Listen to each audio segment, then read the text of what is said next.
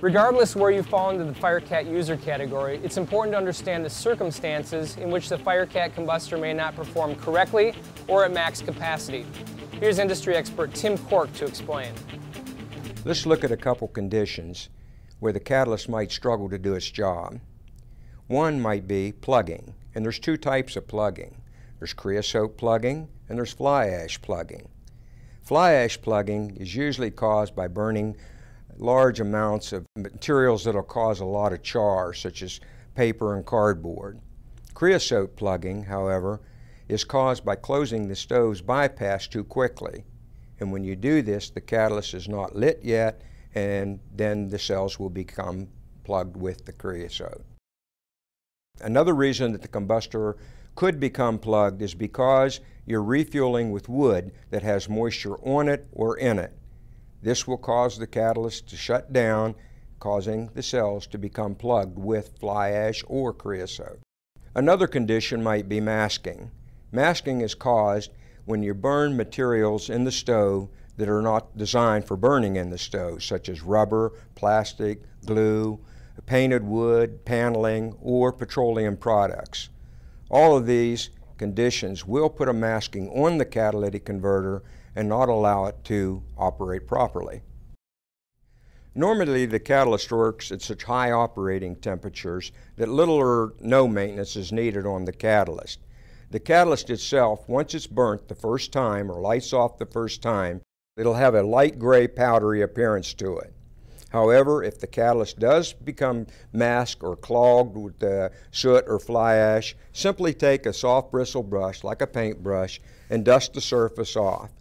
If the cells are clogged with fly ash, simply take a Q-tip, a soft bristled pipe cleaner, for example, and run it through the cells.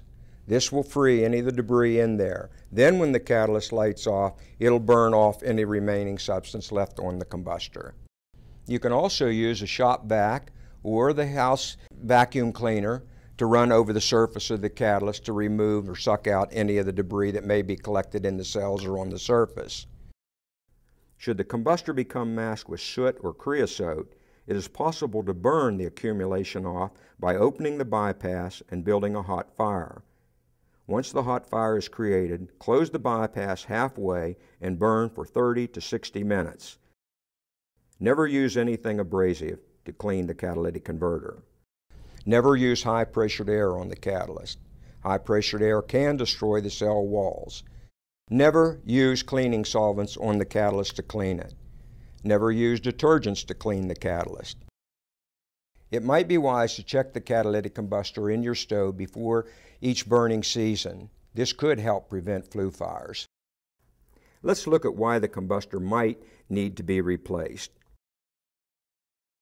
Thermal shock is basically refueling the stove with wet or damp wood. This sends moisture to the catalyst. The catalyst is shut down immediately. This is a thermal shock and will result in cracking of the catalyst.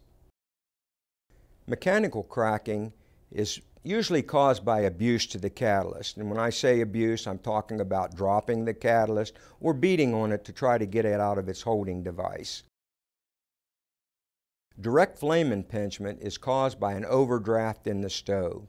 Usually, this will pull flames up into the catalyst, around the flame shield, and into the catalyst. Some reasons or some examples of this might be operating the stove with the door ajar. The firebox door is open. Ash pan may be ajar. Or perhaps the gasketing around the door is not sealing the door tight. The air intakes to the stove may be open wide. Poisoning is caused basically by burning foreign matter in the stove.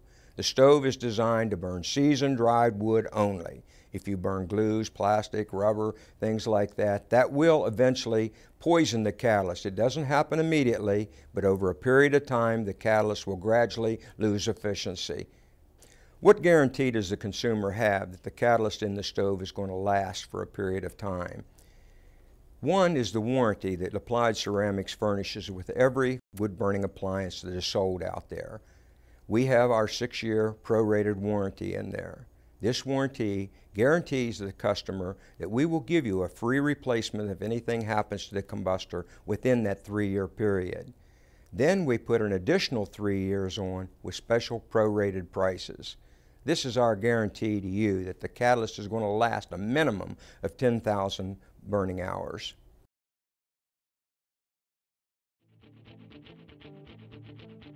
This is great information to both explain and understand the entire workings of the wood burning appliance. To troubleshoot any issues you may have, head to the next segment. Thanks for watching.